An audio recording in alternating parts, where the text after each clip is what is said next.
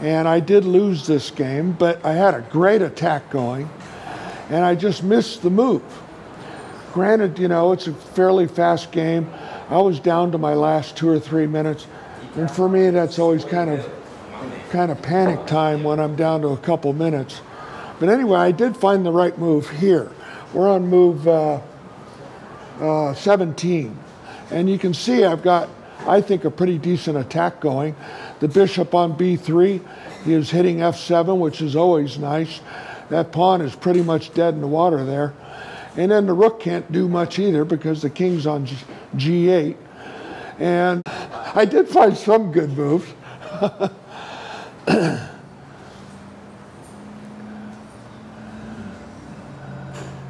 I'm just looking first at bishop captures pawn. Then I guess knight takes bishop. Do we have anything after that? The queen. Yeah, I would say that certainly is a candidate. The queen can sneak in there, but I don't think fast enough. But my fear about that is that the knight suddenly kind of becomes active. I don't know. I would play queen h5. Queen h5. Oh, there you go. And that is what I did. Yeah. Okay, that's no good? Yeah, and that's a good move. Okay. If the bishop's taken, then it's just 2 moves to mate. One of the concepts that one of the teachers I've had along the way, she was always emphasizing find the intersection. What's the intersection in this particular position? f7. The bishop and the queen and the rook all meet on f7. So if we can find a way to just add pressure to that,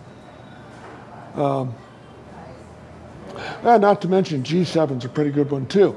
And the threat, of course, is queen g6, because the pawn can't do anything. He's pinned. Queen g6 and queen g7, it's over. Yes. So, what did he do? Okay, blocks the bishop. Actually, it wasn't the best move on his part. And my mistake comes down the line.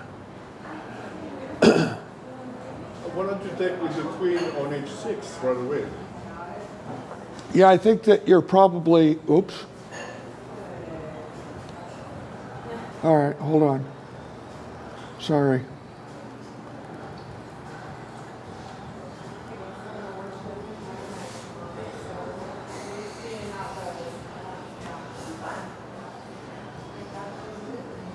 So you're thinking take queen Yeah. h6 right away.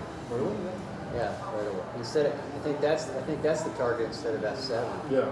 I think your intuition is correct. Because I mean f7's guarded 3 times. Yeah, if he takes with the It's not letting. 4 times. and if you take the pawn, the only move is to take with the knight on f6, right? And then you take the Yeah, I apologize because we're learning here. I can't just move a piece to to try something because we're reviewing an actual game. Oh, click on analysis. Oh, there you go. Click on analysis for it. There you go. All right.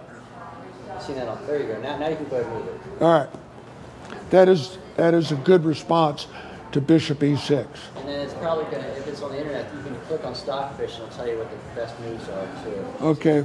Up here? Yeah, there's a button for clicking. Right here? Maybe that. No, it's. Yeah, it's thinking. It's thinking now. Yeah. Beautiful. All right. I mean, I've seen some of the international masters, do that. Now they're just pointing at G7. Yeah. Yeah, the beautiful thing is that, that bishop would like to take the bishop on b3, but he really doesn't have time. How does he stop this? Knight takes f6. Right. Be patient, guys. We're learning here. All right. Oh wow! It's still mate. It's showing mate before. Wow. Just take the pawn. Yeah. Slice out. Now it's mate 3. He goes here, and it seems, yeah. The only move is knight. Yeah, this looks pretty strong now, doesn't it? and then king over, and then mate on G7.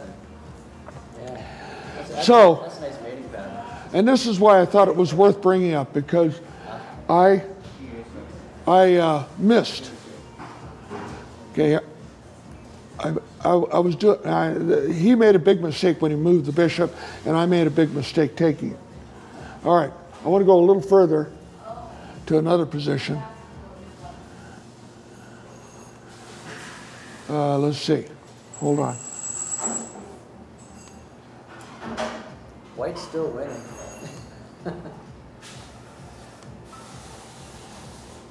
Yeah, all right.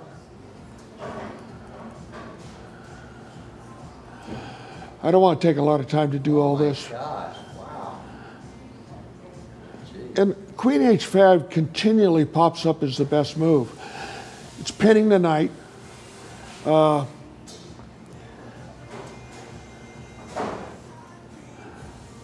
Hold on one second. I think this is where I want to.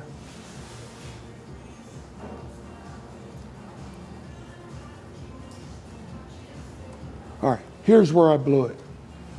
I'm winning. I'm winning big, actually, but I blew it.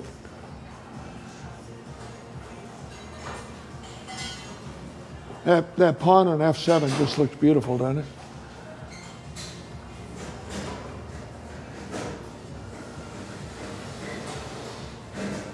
Well, the arrow's obviously telling you. Why does Queen H5 work? Queen H5 does work. Why? Well, I think for one thing, it pins the knight. Yeah, but because after that you can play bishop F5, F6. Right, Because the knight is and the knight can't touch it. Oh, because Yeah. hitting the knight too. Okay. Whereas I just couldn't resist the temptation to hit him right now. But you can see how it goes equal. Oh, you goes equal? Yeah, we're about equal now. Because you take with the rook. Because you're just trading. Prior to this move, it's killing. It's, Yeah. you're just, it's And like, and then this move, it brought it to equal. ugh. Wow. So he takes. I mean, this looks like it ought to be pretty good, Yeah, you should. but Now, why don't you play? Oh, yeah. Right. Because he takes and then he can protect on H7. Because the queen's still Yeah, helping out okay. on D7. Yeah, yeah, and all of a sudden Now, I see. it feels Black has and black. Wow. So that's a bad move, actually. Queen H. And at this point, I kind of, because again, my time is like under a minute, I think. So I elected to kind of bail out here. But the difference is the B pawn that he took with the bishop earlier, way earlier. That pawn ends up being the difference. 3 against 2 on the queen side. And he had all the time in the world, and I didn't have very much. So that's really all I had to say about that game.